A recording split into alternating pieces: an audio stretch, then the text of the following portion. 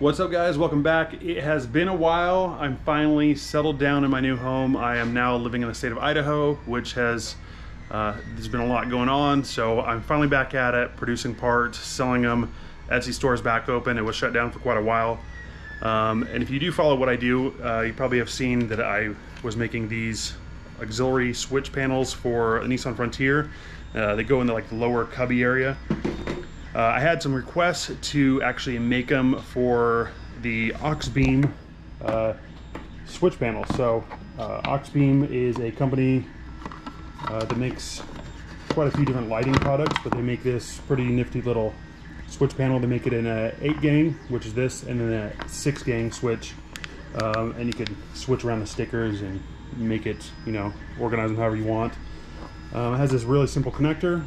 Pretty cool. It's like a 4-pin connector, and it goes to a control unit. It's still in the box because I haven't actually hooked any of this up, but I do have a functioning panel. This is hard to do one-handed, but we'll get it. Either way, one thing led to another, and I thought it'd be really cool to actually mount the same thing in the overhead trim panel in the Frontier. So I've actually, you can see all these scanning dots. These are for registration marks for 3D scanning to build a full model. This goes the overhead position, so usually there's that cover that covers all this, and then down here is usually where a sunglass holder goes, and you can see I actually have a test piece that didn't finish correctly, but is my first go at testing mounting the Auxbeam switch panel in this location. So it looks pretty good, pretty flush. Obviously I did some pretty thick layer lines, so it's not super smooth, but the fitment looks really good. And I got all the clips working for the most part, except for the fact that they are fairly fragile. So I am printing another one currently, and hopefully it finishes correctly and the tabs are a little bit stronger. Let's see if I can pull the Auxbeam out and see what it looks like right there. So effectively what it'll look like, kind of in the overhead position. I think it looked pretty cool. I do have some paint and some texture spray. Once I get this finished up and sanded, I can texture it and then paint it, and it will be a pretty close match to the OEM plastic, so it should look pretty OEM-ish, which I'm definitely going for. But I'll have to finish that up and get it installed and let you guys see it.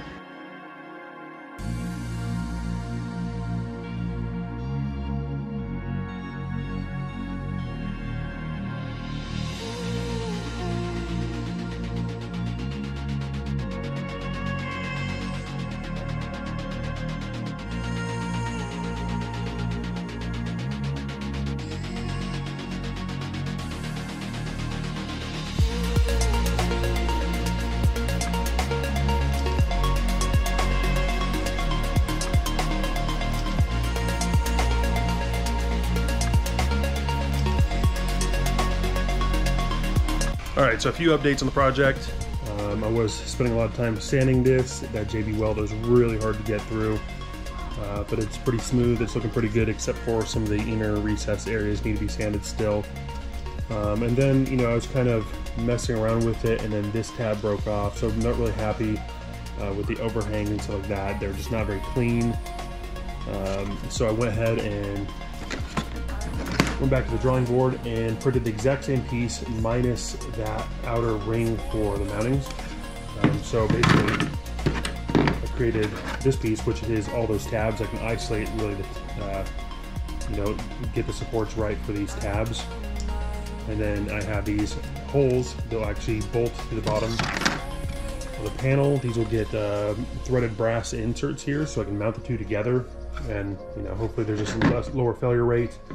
Then I went to go test it in the truck, and it basically sits too low. It ends up obstructing the view of the rear view mirror.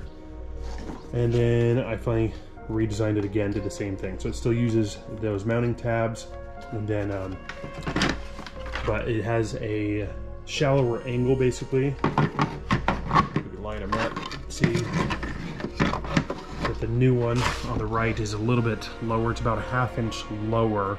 So it just gives you that little bit more clearance for the rear view mirror.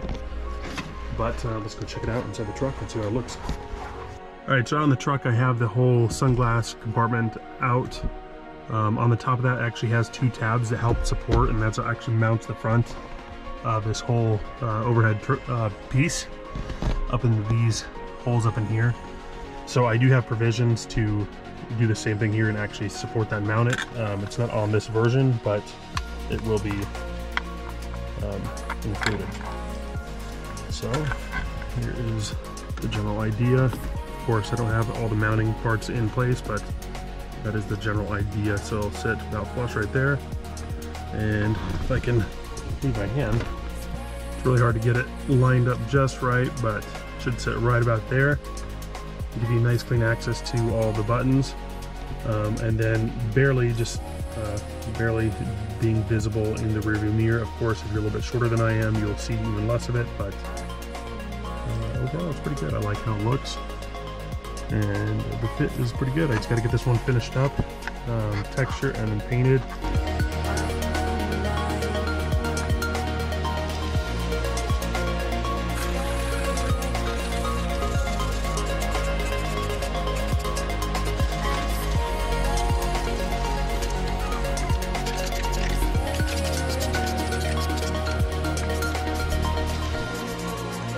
So like I was talking about before, the sunglass holder actually has these clips that hold up that whole trim, and I have to basically mimic that, otherwise that front side's going to be dangling off. So I mimicked those two spots and then created a bracket that can attach to the top of here. So for the most part, I'm just going to use acetone to basically melt the two plastics together. It's both ABS, so it should bond really, really good and make a one-part piece at that point.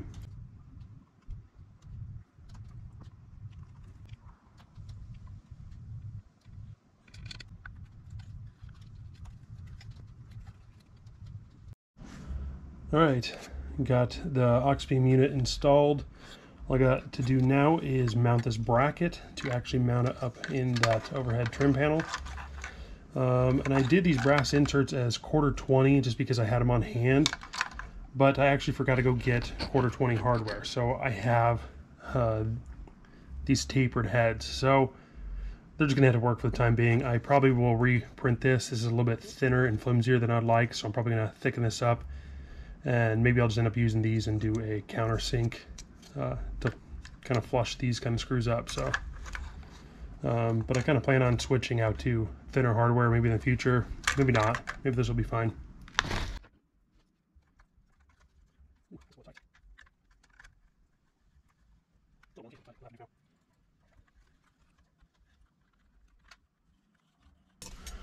We are going to go ahead and clip this in, make sure it's all lined up. These ridges will kind of only fit one way, and you kind of have to wiggle it to get it in place. Clip it in, make sure all the clips go in where they're supposed to, and that looks pretty good. I'm going to do it all in one shot just in case it doesn't want to release. I'd like to have my Bluetooth hooked back up. All right, I almost forgot these little clips.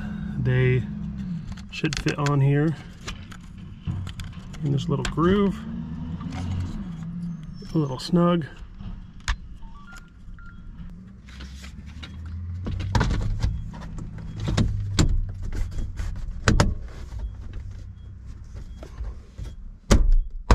Ooh. Holy cow, that is pretty good. And that's what it looks like. If you get up really high on the rearview mirror, obviously there's a little obstruction, but that looks really, really good otherwise.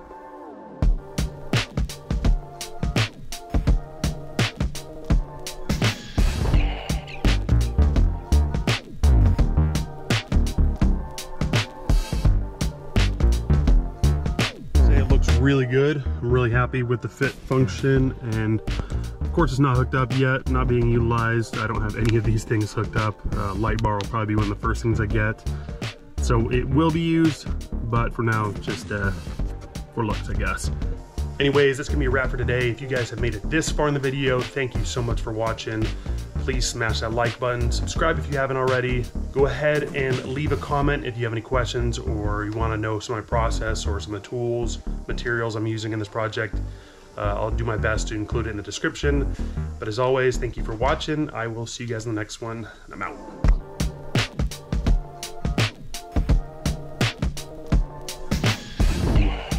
What do we got here?